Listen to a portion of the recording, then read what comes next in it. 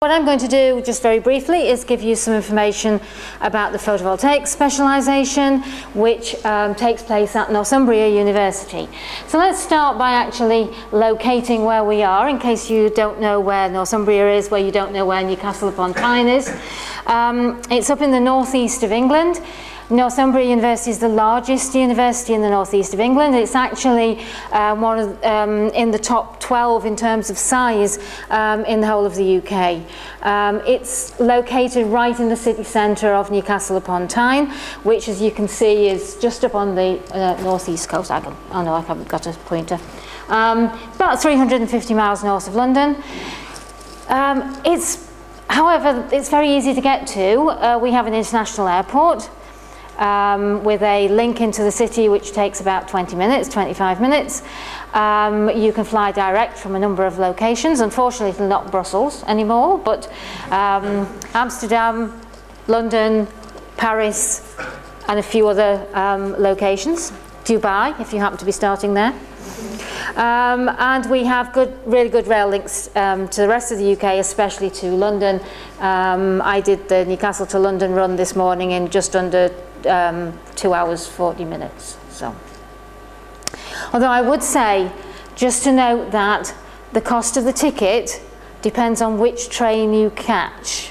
Okay, so just be aware that it's depending on what time of day you're travelling, it's going to cost more or less. Newcastle has two major universities, ourselves, Northumbria, and also Newcastle University. It is a student city, which means it has lots of facilities for students, libraries, museums, all sorts of educational things, bars, nightclubs, restaurants, football grounds, you name it, we've got it, all in quite a small location. Oh, I didn't think so. Okay, so the Photovoltaics Specialisation is located in the Faculty of Engineering and Environment, which is a number of different engineering disciplines and also physics, and then also built environment, planning, civil engineering, and geography and disaster relief. So you'll be mixing with students who do a lot of different topics, but all around the environmental aspects. One thing I do need to say, we find that it is a concern for the PV specialisation students, is that if you are not from within Europe, if you're non-EU students, you will require a different visa to come to the UK. Don't blame me, blame the UK border agency, okay? We're not in the Schengen area.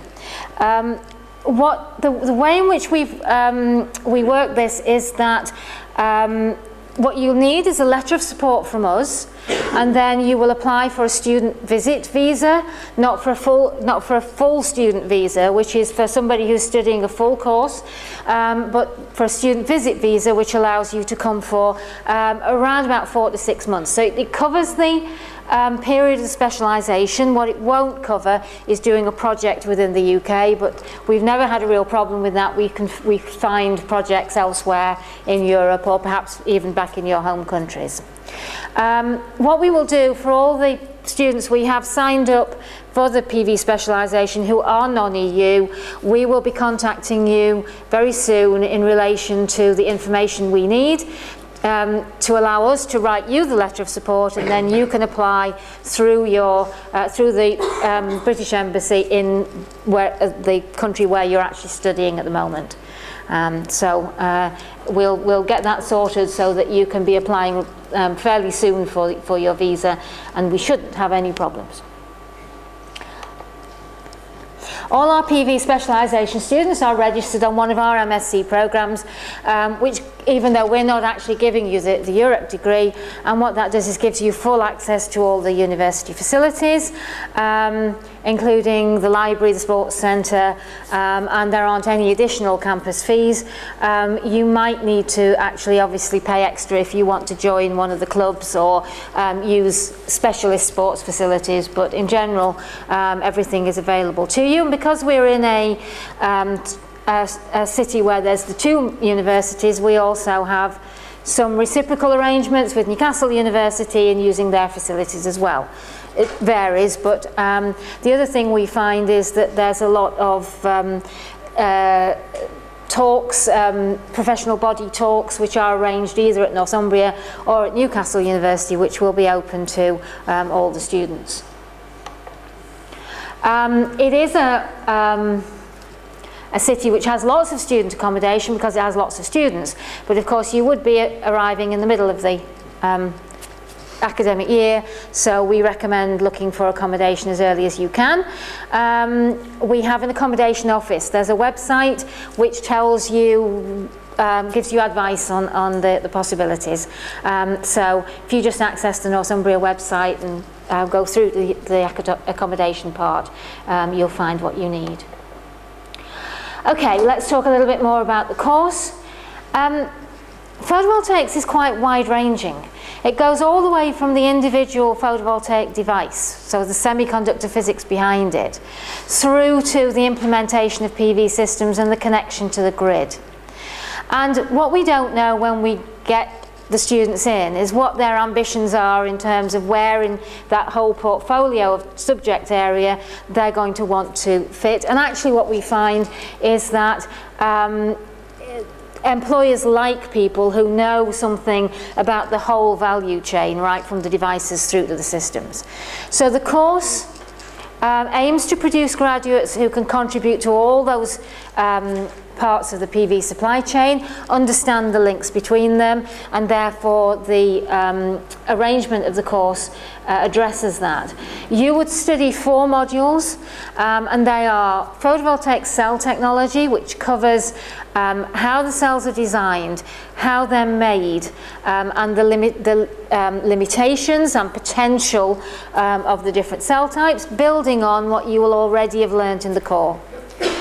Advanced cell design, which goes into the new devices, the very high efficiency or very low cost devices, which are now being produced, and gives you a grounding for if you want to go on into research, or else will give you some idea of what's coming through in the pipeline for future systems. PV system technology, which again builds on the core material in terms of how we use the system, how we design them, and issues relating to performance and reliability. And then a module which looks at economics and policy and environmental issues. We're actually in a very interesting period for photovoltaics, because we're starting to move in Europe and in other parts of the world into a transition between the subsidy-led programs and the point where where photovoltaics can compete economically without the subsidies. We're already at grid parity in certain areas in Europe, and we're approaching it in other places. So from a policy and economics point of view, it's really quite an interesting time, and we believe our engineers should know a bit about how those policies work in order to really contribute to the sector. You'll find detail. I didn't put up the details, but you can find them on the master website. It's a combination of lectures, seminars and laboratories. Some of the lectures will be taken alongside master students in electrical power engineering, so you also get to link with some of the other master students at Northumbria. I didn't put down, we have a growing industry in the UK in relation to photovoltaics, and we try and arrange visits as and when we can to local industry and local installations. Although we also have, which I'll show you in a later slide, our own PV installation at the university. Okay, so most of our students who come on the course will carry out a project in the PV area, but it ranges all the way from the pure sort of research in a research institution into the cell material end, all the way through to evaluation of installed systems and everything in between. So what we try and do is match you with whatever your interest is in the, across the sector.